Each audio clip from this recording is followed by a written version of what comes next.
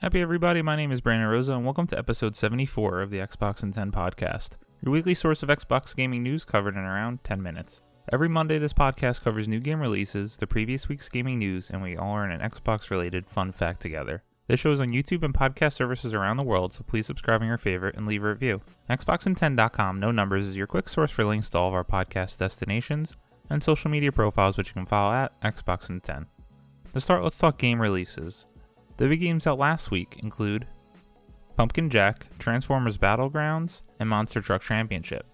The games coming out this week include Case 2 Animatronics Survival, Visage, Axes, Sweet Witches, NHL 94 Rewind, Legends of Eternal, The Dark Pictures Little Hope, Grim Fandango Remastered, Full Throttle Remastered, and Day of the Tentacle Remastered, also on Game Pass, Juan Wan Sword 7, Watch Dogs Legion, Pacer, Cobra Kai The Karate Kid Saga Continues, The Blue Coats North vs. South, Cardo, and Ghost Runner.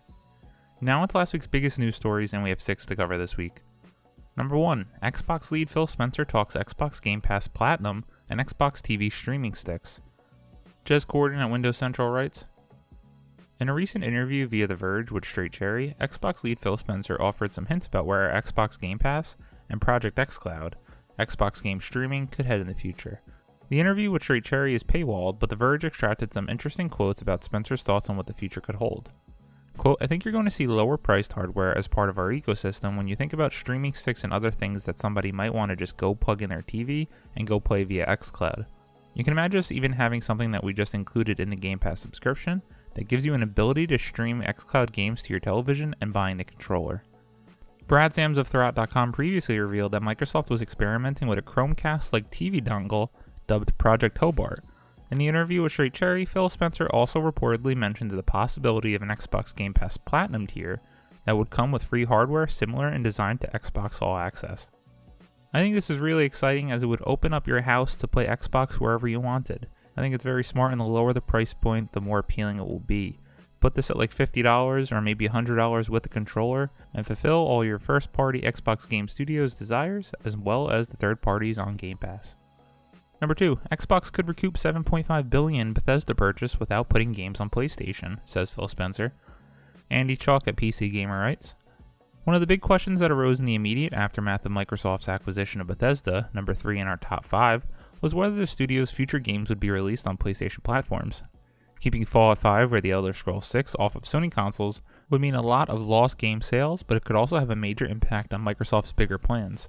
If you love Bethesda's open-world RPGs and they're available only on Xbox, it's probably going to be a factor when it comes to time to decide where you're going to spend your money.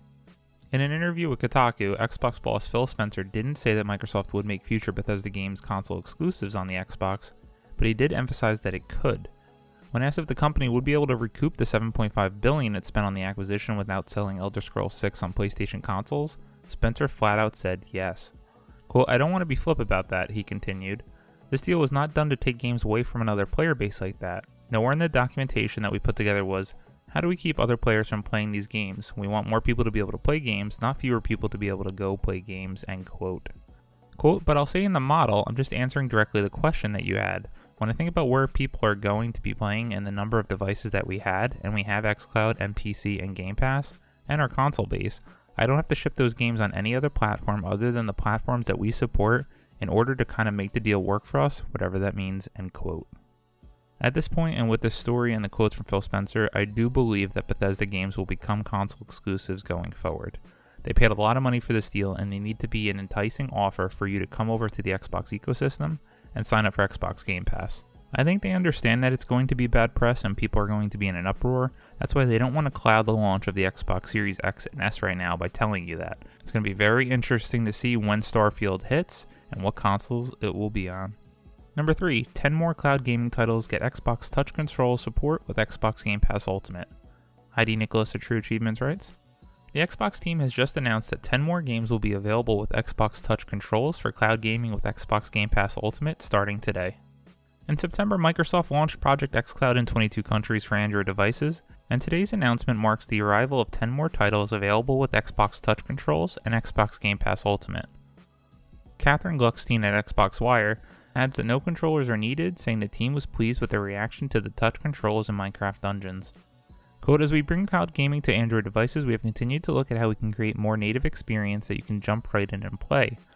Touch controls have been one of the top requested features for cloud gaming, so to build this collection, we worked closely with the players and the game designers to create a familiar experience and support a level of play that you're used to with a physical controller, Gluckstein added.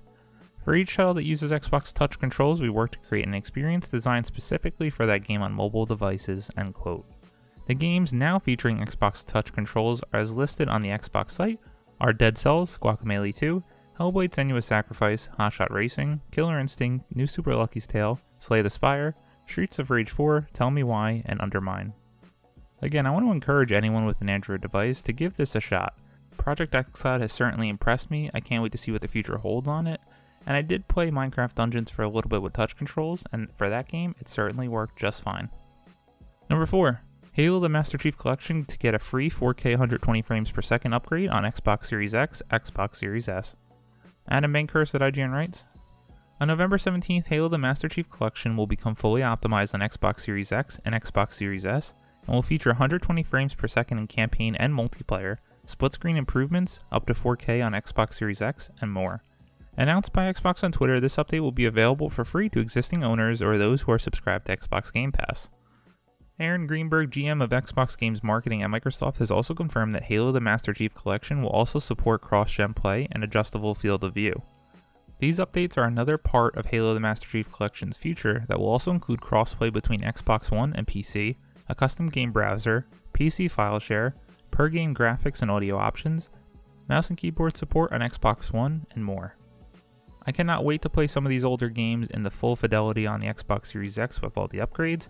However, it's extremely disappointing that they missed launch by a week. With the Halo Infinite delay, I'm not really sure how they messed that one up. Number 5. Gears 5 is getting story DLC, and its Xbox Series XS update lets you recast Marcus Phoenix as Dave Bautista.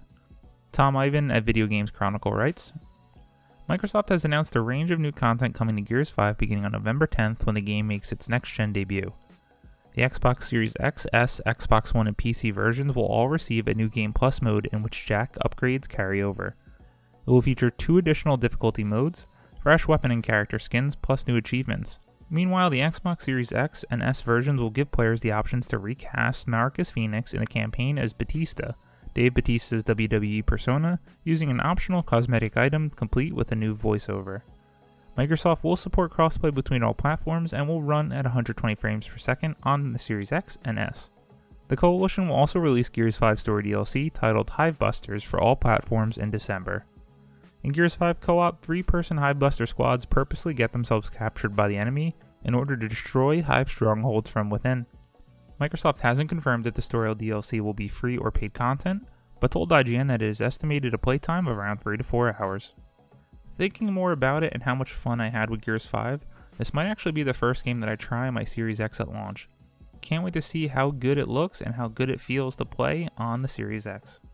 And number 6. Call of Duty Black Ops Cold War's Zombie Onslaught mode is a 12-month PlayStation exclusive. Matt Wales at Eurogamer writes, Activision has unveiled Call of Duty Black Ops Cold War's cooperative Zombies Onslaught mode, which, in news sure to send eyeballs a-swiveling, is confirmed to be a timed PlayStation exclusive that won't be heading to other platforms for a full year. Zombies Onslaught is separate to this year's main Zombies narrative, Die Machine, which is still coming to all platforms at launch and is described as a 2-person, fast-paced co-op experience that drops participants complete with their custom loadouts onto one of several locations derived from Cold War's various multiplayer maps. The stickler, of course, is that Activision, working alongside Sony, has elected to make this chunk of the overall Cold War experience exclusive to PS4 and PS5 for an entire year. A rather brazen move given the outcry that followed a similar decision in 2019 to restrict Call of Duty Modern Warfare Spec Ops Survival Mode to PS4 for 12 months. I don't think it's any question that given this is an Xbox podcast, I'm extremely disappointed with Activision and Call of Duty on this again. It sucked last year not to have a special mode, but this one especially hurts given my love for the Zombies mode. As always, we end our show with a fun fact about Xbox, and this one is about one of the Halo movies. Credit to Joe Scrubbles at IGN. In one of its many possible live-action incarnations, Halo is at one point set to become a movie directed by Guillermo del Toro. According to one of the original game's developers, the director was at one point pitching for an adaptation in which Master Chief had an evil twin that sided with the enemy faction, the Flood. Speaking on the latest episode of IGN's Devs React speedrun series centered on Halo Combat Evolved, environment artist and creator of Halo's title, Paul Russell brought up a mooted Del Toro script for a Halo movie and brought up a surprising plot detail. Quote, Master Chief had a twin brother and the twin brother sided with the Flood, and then at the end of the movie it was going to be the brother against brother, end quote.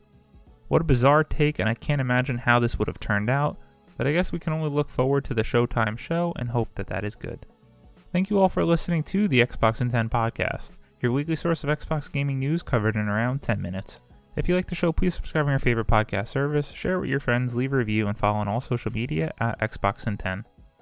This past week I haven't had any time to play video games, which is really disappointing, but this week I'm hoping to carve out some time and play Star Wars Squadrons in VR and continue the campaign. My name is Brandon Rose. You can follow me on Xbox at Rosa93. I hope you all have a great week, stay safe, and keep on gaming.